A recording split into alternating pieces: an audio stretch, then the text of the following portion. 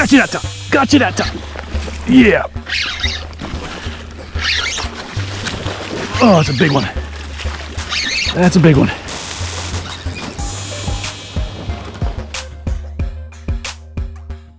Hey folks, how you doing? Welcome back to Kambotrout Fishing. For today's video, I'm going to give you, let's see, 6 tips that I consider really important to being able to catch snakehead effectively in heavy cover, heavy grass specifically. So your heavy grass, your heavy pads, these are tips that I'm going to give you that have served me really well with all the fish that I've caught. So what I'm going to do is I'm going to list these tips really quickly, and then I'll go into them in depth with exactly what I mean. First, approach stealthily. Pick the right lures. Target the points, cuts, and voids in the grass. I'll give you tips on how I like to present my lures. Always make sure that when you get that strike that they actually have the lure, and make sure you have the gear that you need to be able to haul big fish out of heavy grass. So, with that quick list put up there, let's get into what I mean with each one of these bullet points. Approach stealthily. By and large, snakehead are a wary fish. There's been many times that if I haven't approached an area stealthily, as soon as I make a movement, even if the fish is 20, 30, 40, 50, 60 feet off, you just see them boil and explode and shoot off. And that's a terrible feeling because then you have to wait for them to reset and hopefully they come back. So approach stealthily. That's tip number one. Tip number two, choose the right lures. When I'm working in heavy grass and pads, I really like to use a topwater hollow body lure because I want something that floats. And there's other lures that float like whopper ploppers and things like that. When you're fishing in heavy cover, you also want your lure to be weedless. You don't want to get hung up in the weeds. So I tend to opt for topwater frogs and mice. I'm very partial to my Acor frog. That served me really well in the past. It caught me a lot of big fish. But the bottom line is you want a floating lure because with a floating lure, you can keep it in the strike zone. That can be really important to drawing those more finicky strikes.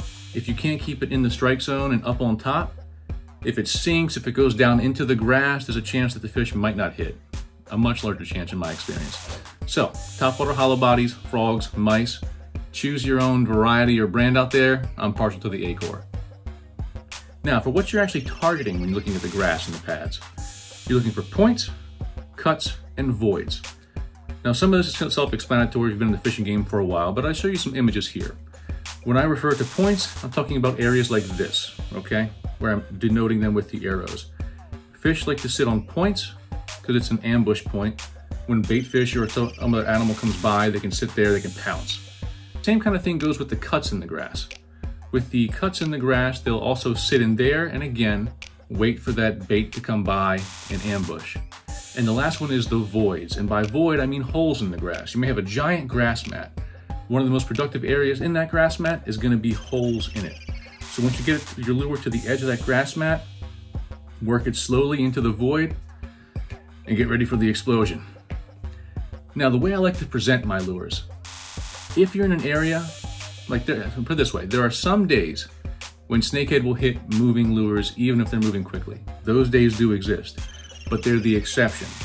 So some fish might hit the fast presentation, but with snakehead, especially northern snakehead, it seems to be that working it slower tends to produce better results.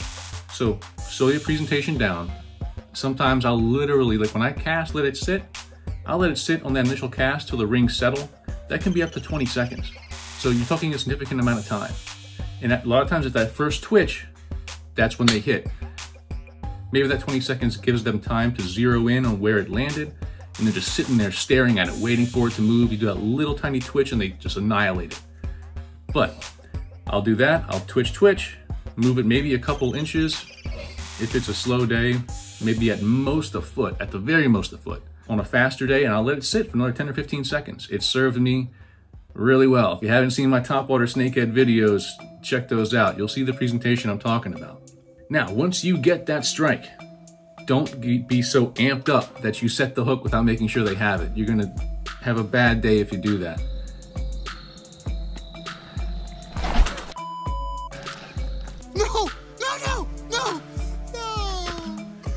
So one thing you can do, aside from just watching your lure closely to make sure they actually got it, if you think they have it, slowly raise your rod tip up and see if the fish is there, see if you see the frog move on the surface.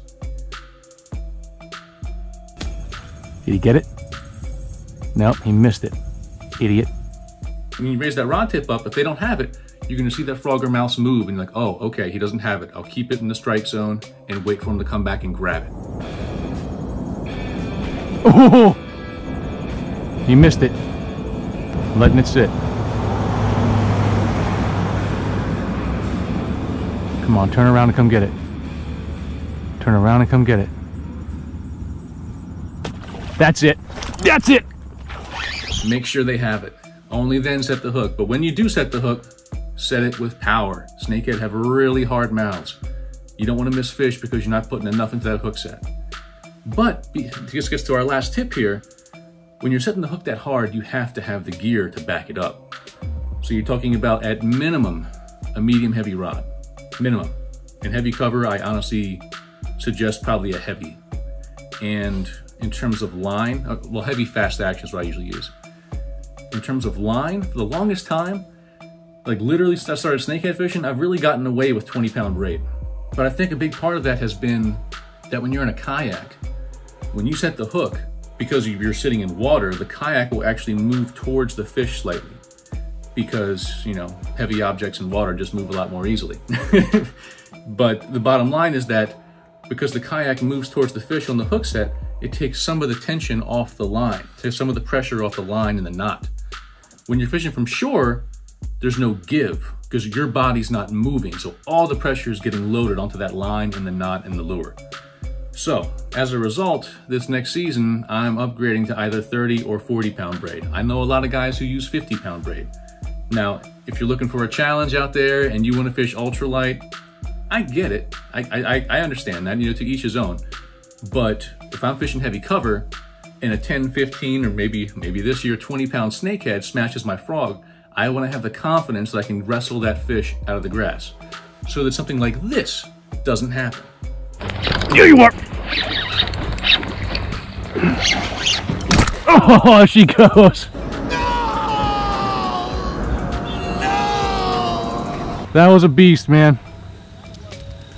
That was a beast. Yes, that was a painful line break, and it's not the only one I've had when fishing in heavy cover, especially from shore or from a stationary position where I can't take some of that load off of the line and the gear. So for my specific setup, I'm fishing a Katie Lynn custom rod. This is, I believe, a 6.5, probably closer to heavy, to be quite honest. It's got a lot of backbone to it. The rod has served me really well. I have that pair with a Penfierce 3 4000 series reel.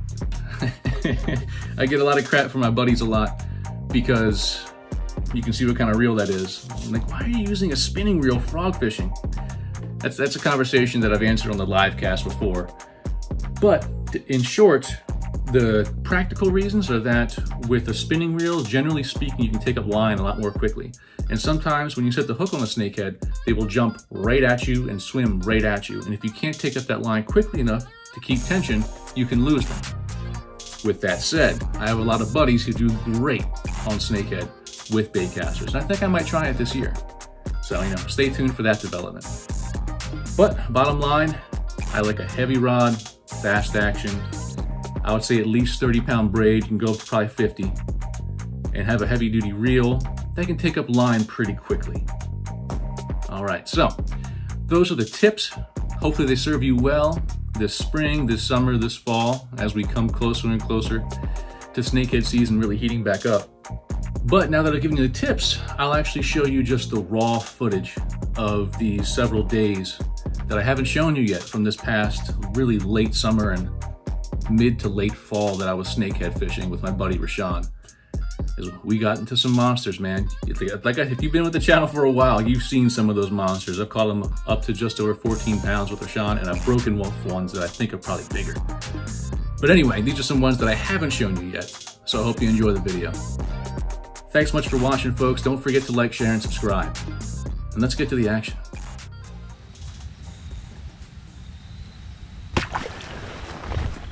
Oh, how did you miss that? You clown.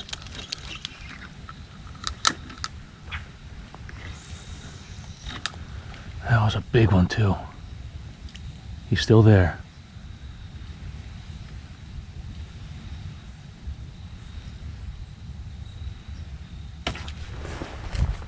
That's Got you that time. Got you that time. Yeah. Oh, it's a big one. That's a big one.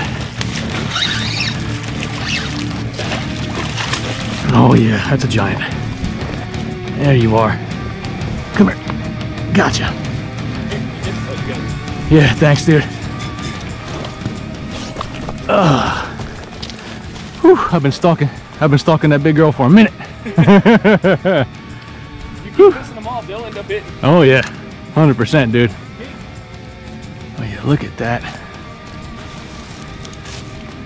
Oh yeah, look at that. Yes, yes, yes. Here you are. Oh, she goes. That was a beast, man. That was a beast. Got you that time. Yep. It ain't the big one, but I got him.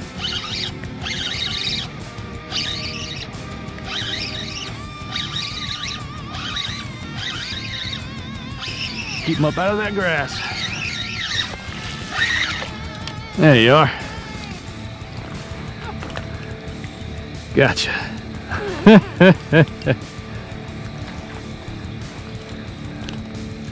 There she is. You little beauty, you. All right, back to the action. Oh, there's one. Right out the point. GoPro, start recording. Right about there. Oh.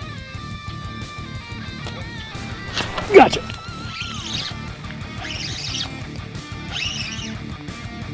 No, little guy though.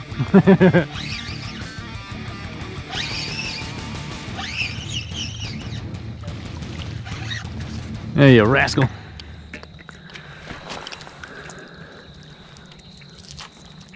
He ain't that little.